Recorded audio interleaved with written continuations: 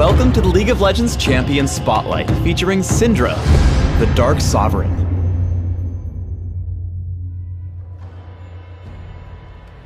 Syndra is a ranged mage who focuses on creating and manipulating dark spheres to damage and disrupt her foes.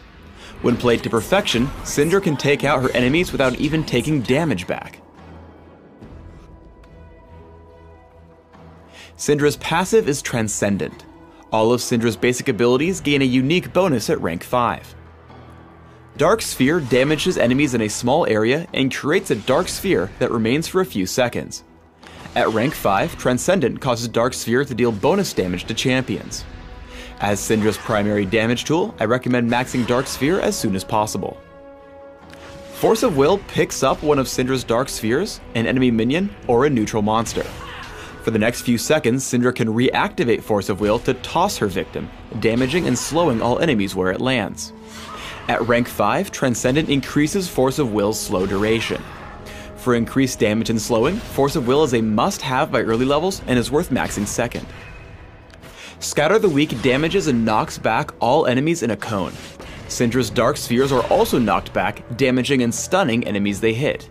At rank 5, Transcendent increases the width of the cone, allowing Scatter the Weak to hit more targets. For its great utility, take a point in Scatter the Weak early. However, I recommend leaving it at 1 point and maxing it last. Unleashed Power is Syndra's ultimate. Unleashed Power collects up all nearby dark spheres and fires them at target enemy champion, dealing damage with each one.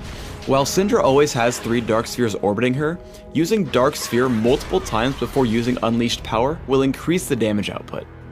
As with all ultimates, I recommend maxing Unleashed Power as quickly as possible.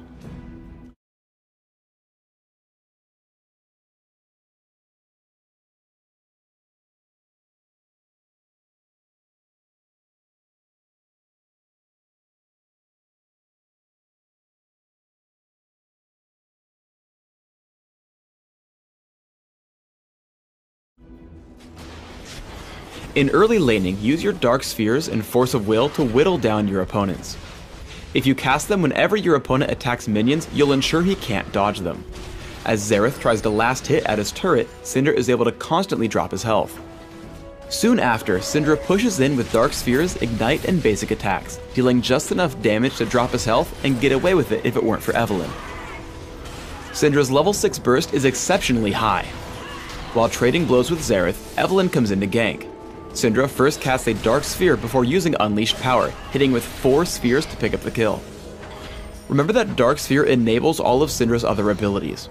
As Syndra comes in to assist on a fight, Dark Sphere enables Force of Will to slow Evelynn, picking up a quick kill. Turning back, the enemy Blitzcrank is chasing Rengar, so Syndra drops a Dark Sphere over the wall for Scatter the Weak, stunning Blitzcrank and allowing Rengar to escape. If not for Flash, Force of Will would have allowed Syndra a second kill. When fighting one-on-one, get a Dark Sphere out and lead with Force of Will. The slow makes it easy to land Scatter the Weak for a stun, leading to another Dark Sphere. An immediate use of Unleashed Power and Ignite drops Xerath extremely low, allowing Syndra to flash for the kill with Dark Sphere. In teamfights, there are 3 goals: stay safe, create as much disruption as possible, and save Unleashed Power for squishy targets with multiple nearby Dark Spheres. After taking down Rengar with standard abilities, Syndra turns to fight the enemies coming from the left.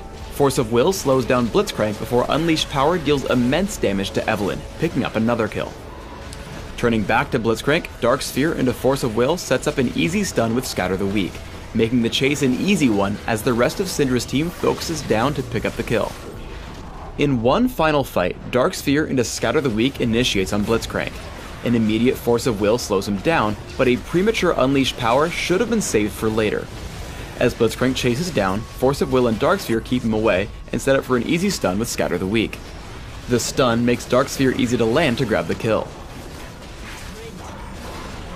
Syndra runs over as 2 more kills are cleaned up before her attention is turned to Jace.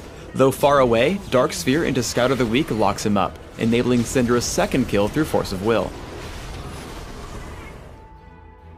I recommend building Syndra with a primary emphasis on ability power for damage output, with a few considerations for utility and durability.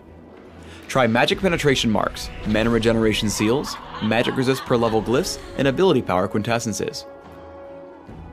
Consider 2109 masteries, focusing on magic damage and offense, plus mana regeneration and neutral buff duration in utility.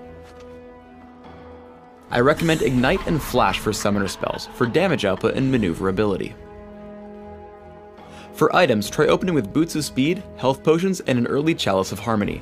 Add Sorcerer's Shoes and rush for Rabadon's Death Cap. Because of Syndra's low cooldowns, Rylate's Crystal Scepter will add a lot of utility before adding more damage through Void Staff and Athene's Unholy Grail. Finally, adding Zhonya's Hourglass will help you survive when focused in fights while adding even more ability power.